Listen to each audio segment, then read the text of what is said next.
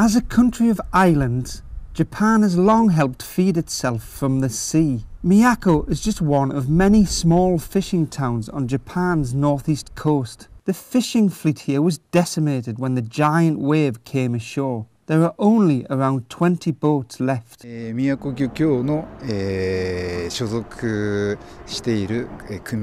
have about 1,200 members in the Fishermen's Union in Miyako.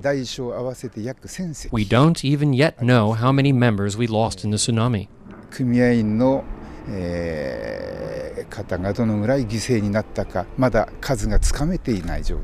Some of the bigger boats survived because they were not in port.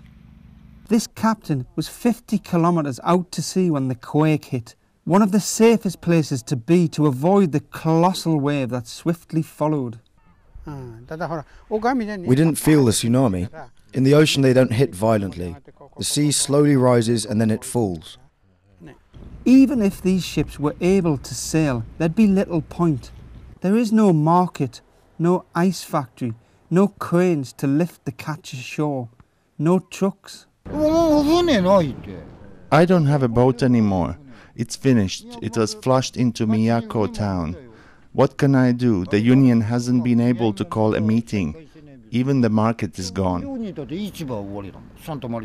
Seiichi's boat couldn't return to port for 3 days due to abnormal currents and bizarre whirlpools, as well as the debris that receding water pulled out to sea. Then there's the Fukushima nuclear plant spewing out radiation. Luckily, it's over 300 kilometres south of here. I